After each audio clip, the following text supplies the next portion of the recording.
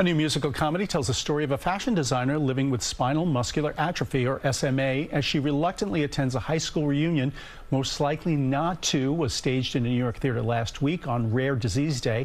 It's part of a program called SMA Way, which raises awareness about the condition. The star says it's a specific condition, but a universal message.